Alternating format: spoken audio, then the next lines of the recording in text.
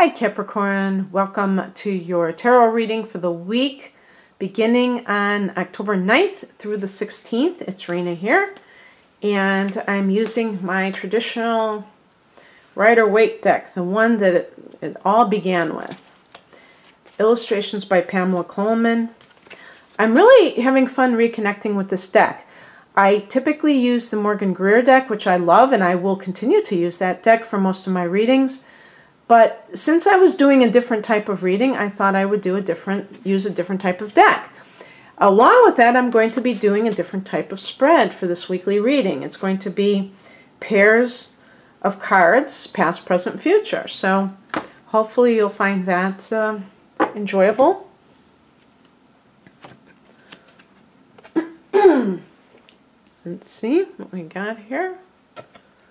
Been getting a lot of world cards, so a lot of endings for people. Not surprisingly, following that eclipse back in August, that things are still ending. Getting some of the Hermit and Moon cards too, so a lot of inner work or inner study, you know, things happening.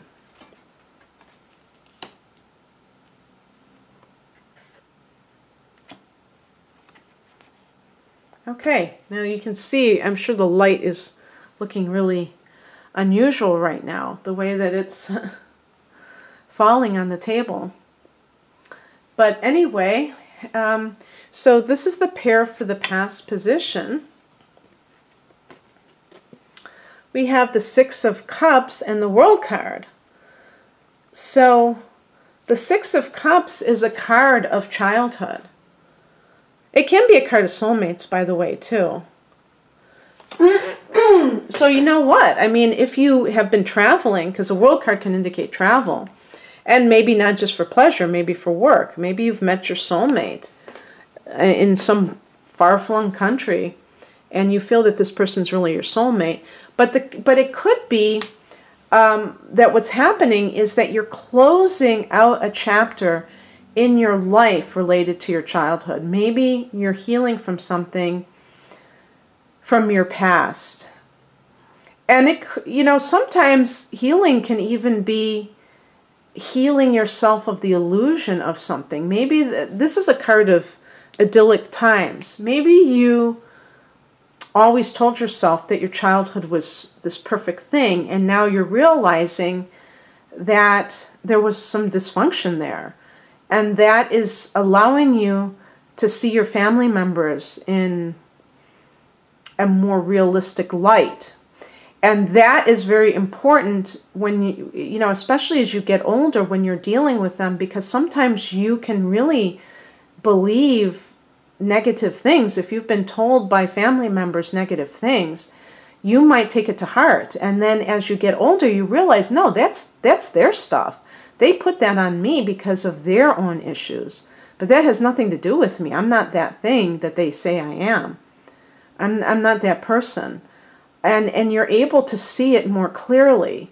And believe me, if you think that it's going to be by the time you're 30, think again. You could be 50 years old and have revelations about your family of origin.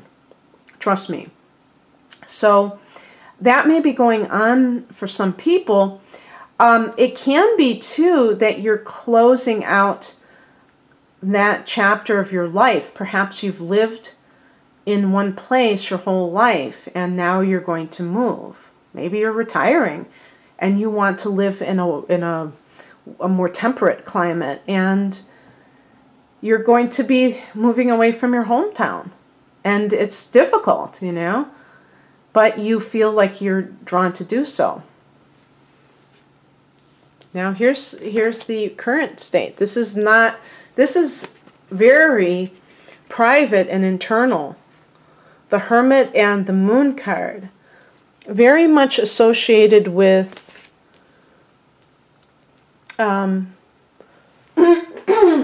excuse me, going within, trying to sort out fact from fiction. Again, this could be you doing your own work, therapy, where you are finally getting clear about some things that have maybe been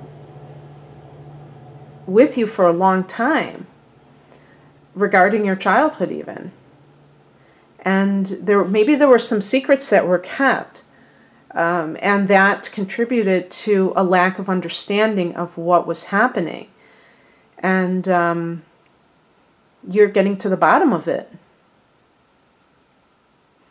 And I feel that when you really do this kind of work, I would say too, like shadow work, if you know what that is, really looking at the part of you that you tend to avoid looking at. I think it benefits you in all areas of your life, because you will see patterns that kind of connect your work life with your private life. And they may have their common source in childhood and even past lives. You know, past lives too. And then we get these two cards that are very dynamic, because they're both fire, which can be career-oriented and creative-oriented, and both, I would say, future-oriented. We have the Page of Wands and the Three of Wands. The Three of Wands is looking out on the horizon and really seeing the expansiveness of life. It can even be with geography, of wanting to leave where you are and set up shop. I'm getting these over and over again. And the World card, as I said, could be even traveling long distance. But in addition to that, we have the the Page of Wands. So this could either be a message that goes along with any kind of career aspirations, or it could be that you are simply engaging in something at its beginning stages, and it's taking you, it's expanding your view, and you're thinking about all the things that you want to accomplish with it. But it's definitely a very positive start to something. And you're excited, you're full, you're brimming with ideas and enthusiasm. And this is coming off of this period of reflection. So I think that's wonderful. I think that's always the best way to go about things. You're finishing up old business, and then you're reflecting on that, and then moving forward. So good for you, Capricorn. I hope you enjoyed this. If you'd like a private reading, please click on the link below. Otherwise, have a great month. Bye.